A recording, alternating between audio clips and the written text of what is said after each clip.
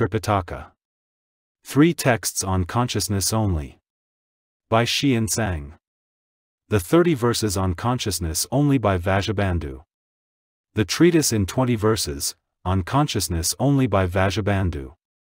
Translated from the Chinese of Xian Sang Francis H. Cook. First printing, 1999 Numata Center for Buddhist Translation and Research.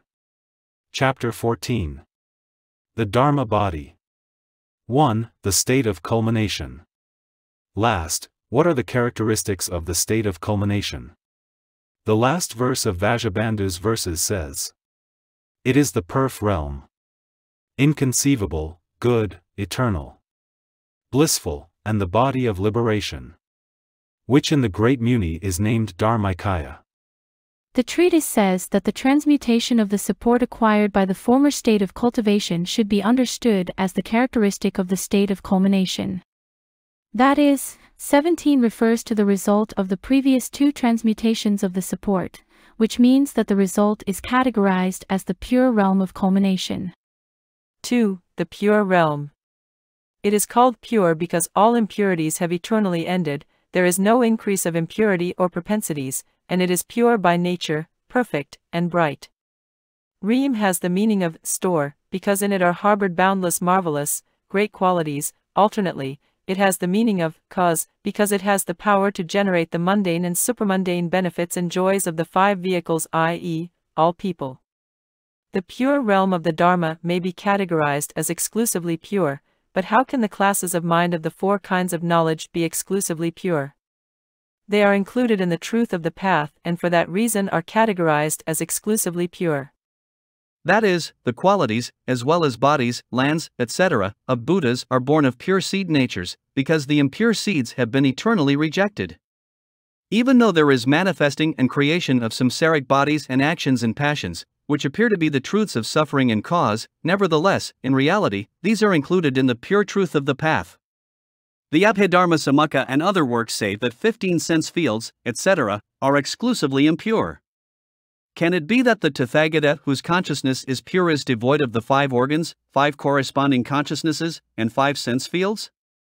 There is an interpretation by proponents of the 3 treatise school that the qualities, bodies, and lands of a Tathagata are profound and subtle, neither existing nor not existing, apart from all discrimination, severing all idle discourse, and not included among Dharma categories such as sense bases, sense fields, etc.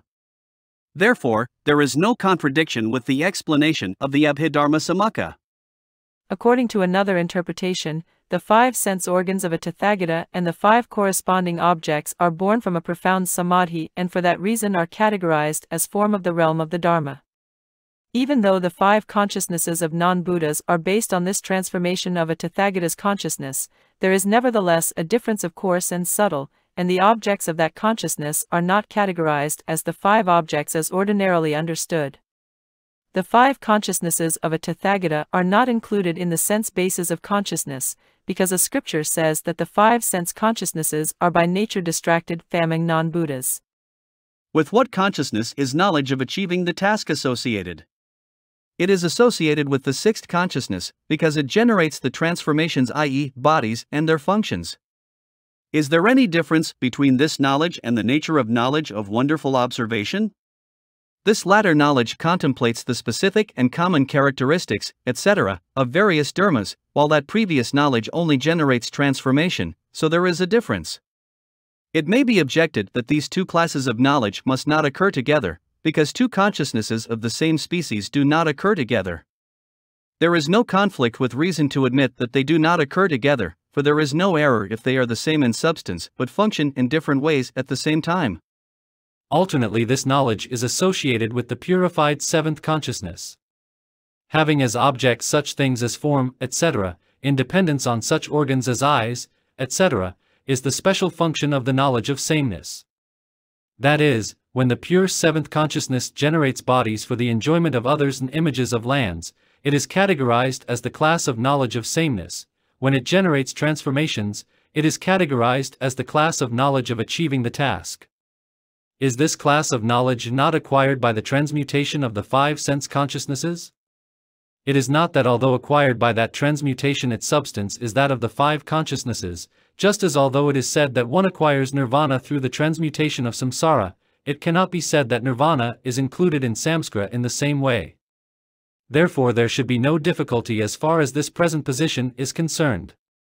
There is an interpretation which is the correct one, that the qualities, bodies, and lands of a Tathagata are included in the aggregates, sense bases, and sense fields as the case may be, but these three categories of dharmas may be impure or pure. When the Abhidharmasamukha and others say that 15 sense fields, etc., are impure only, that is said with reference to coarse and superficial objects in consciousness of the two vehicles, but they do not mean all objects in consciousness, as in a Buddha. That is, of the 18 sense fields attained by others than a Buddha, only the last three are categorized as pure. Although those attained by a Buddha are all pure, they are not included in objects known by the two vehicles. Indeed, when other sources say that the Buddha's qualities, etc., are not sense fields, etc., it is because they are unlike the characteristics of sense fields, etc., known through the inferior knowledge of the two vehicles. This must be the principle. Why? Because it is said that all conditioned dharmas are completely included in the aggregates, because all dharmas are categorized as sense bases and sense fields, and because a 19th sense field, etc., is rejected by the wise. If they are not sense fields, etc., because we end idle discourse, then we ought not to say that the result of practice is a pure realm, good, eternal, blissful, the body of liberation, etc. Moreover, place after place says that one transmutes impermanent aggregates and acquires permanent aggregates. This must also be the case with sense bases and sense fields. Can we say that a Tathagata is not aggregates, sense bases, and sense fields? Therefore when it is said that he is not, it is said with a hidden meaning. Also, when it is said that the five sense consciousnesses are by nature distracted, this refers to those attained by others, not those attained by a Buddha. Therefore, all 18 sense fields, etc., are wholly contained in the body of a Buddha, but they are totally pure. 3. Inconceivable. This result of the transmutation of the support is also inconceivable, because it transcends reflection and verbalization, because it is subtle and profound, is realized within oneself, and because the world can find no comparison for it. 4. Good. It is also goop, because it is by nature a good, white Dharma, because the pure realm of the Dharma is removed from generation and extinction and is extremely tranquil, because the subtle functioning of the classes of mind of the four kinds of knowledge is incomparable and extremely skillful, and because both kinds of result have beneficial characteristics and oppose the non-good. Hence it is said to be kun. A treatise says that of the 12 sense bases, etc., 8 are exclusively non-determined as to moral species, but how can a Tathagata be devoid of the 5 sense organs and their 3 objects of smells, tastes, and solid objects? The 3 explanations concerning this should be made the same as before in discussing sense fields. All dharmas of a Tathagata, such as bodies, lands, etc., are included in cessation and path of the Four Noble Truths, therefore they are exclusively good, because the saints declare that cessation and path are by nature good only, because it is said that the lands, etc., of a Buddha are not included in the truths of suffering and cause. Characteristics of impurity, non-good, non-determined, etc., as transformations of the Buddha's consciousness, all appear from seeds that are pure and good and are categorized as pure and good. 5. Eternal. This result is also eternal, because it is endless. The pure realm of the Dharma is said to be eternal because it is devoid of origination, devoid of cessation, and by nature unchanging.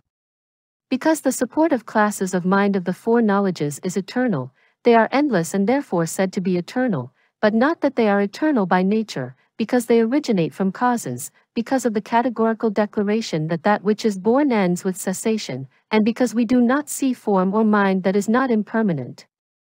However, as a result of the power of original vows and the inexhaustible number of sentient beings to be converted, the 4 classes of knowledge last forever, uninterrupted and endless. 6. Blissful. It is also blissful, because it is devoid of torment. It is said to be blissful because the multitude of characteristics of the pure realm of the Dharma are tranquil. Because the classes of mind of the four knowledges are eternally separated from torment, they are called blissful. The natures of the two results, i.e., Nirvana and Bodhi, are wholly devoid of torment and are able to give bliss to all sentient beings, and therefore the two transmutations of the support are together referred to as blissful. 7. The body of liberation. The result of the two transmutations of the support of followers of the two vehicles is only freedom from the bondage of the obstacle of the passions and lacks admirable dharmas, and therefore it is only referred to as the body of liberation. 8. The Dharma body. The greatly awakened world-honored one has attained supreme dharmas of silence, and for that reason he is named the Great Muni, i.e., Silent One. The two results acquired by this Muni, the world-honored one, are eternally separated from the two obstacles and are also named Dharmakaya Dharma body, as well as body of liberation, because they are ornamented with dharmas that are great qualities, such as the innumerable, boundless powers, the four kinds of fearlessness, etc. Its meanings of substance, support, and accumulation are given the comprehensive name, body. Therefore this Dharma body is by nature the five dharmas of the realm of the Dharma and the four knowledges.